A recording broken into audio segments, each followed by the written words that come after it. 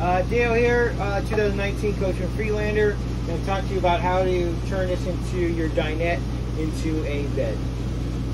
So I'm going to go ahead and just do this and don't really kind of narrate as I'm doing it. So if you look down below here, below the table, there's actually a little lever here you got to unscrew to loosen it up. Can you see that? So go ahead and unscrew it to loose, not all the way out, just unscrew it to loose. And then this part is going to pop out. So you'll set this off to the side here. It's kind of a pain to get out, but they do come out. They get wedged in there sometimes, just got to give it a pull, sometimes a little bit of a bang, and they kind of come out. And what you want to do is you kind of set that down. Since we're here, Coachmen 2019 Coachmen Freelander is equipped with 3 seat belts in the back. 1, 2, 3. All right, so this is what it kind of looks like without the table, without your dinette. And what we want to do is pull out this little slide out, so you can go out. And that's kind of slid out there now. And we're going to get your dinette table. Your squarish side, not your really round side, your square side is going to go on here. And you'll notice that this is your rails. These little rails up here. So it's ultimately going to rest on this rail, and on that seat.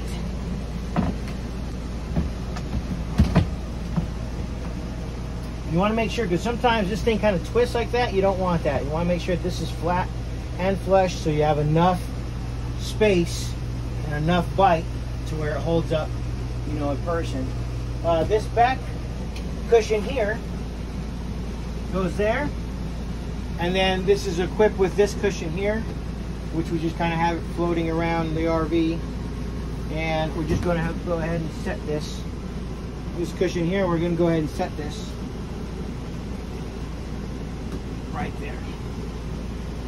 Now this back piece here can move out your way. And a lot of people just throw this in the cab section. So you just kind of throw it right there. Or you can put it up on the top bunk, but if you have somebody sleeping up there, they're not going to want that. So go ahead and set this just kind of out of the way. Put it there. Good to go. And then that's how you set your dinette table. Now a lot of times when you're using these RVs, especially this one, I tell people if it's a small child or somebody doesn't need this kind of space, because it is kind of a hassle to kind of build this whole thing and then put it back together in the morning. Best thing to do is just kind of use that back space. Remove those back cushions, get it out of the way, and that is a really nice, comfortable padding. You just use that back area, leave the dinette belts. So I'm going to go ahead and put it back together again.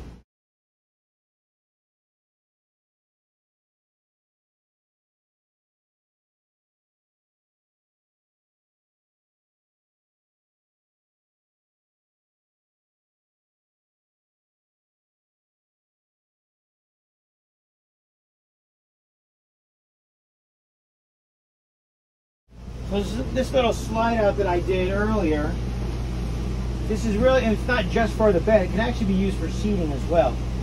So it does add an extra seating. It kind of gets in the way of like entering through here, but it is very good for seating. I mean, it's very durable. I can sit on there. But to get it out of the way, you have more room in your coach. Slide that back out, and just throw this out the way, anywhere you feel comfortable. Okay? Hope you enjoyed your tutorial on how to turn your dinette into a bed, and any tips and tricks that I showed you, especially the back one. You don't have to disassemble, reassemble this every single time. A small person can fit in the back there. Hope you enjoy your tutorial on how to set your dinette into a bed. I hope you enjoyed the tips and tricks as far as use goes, and utilizing that backspace as opposed to breaking this down, resetting it every day. Could be a bit of a chore, but up to you. This is Dale with Nomad RV Rentals, and there you have it.